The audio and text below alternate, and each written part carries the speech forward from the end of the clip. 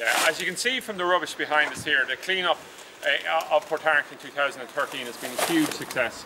There was a total of 36 separate clean-ups happened, and once again we got around 250 people out, so it's massive to see the level of community support.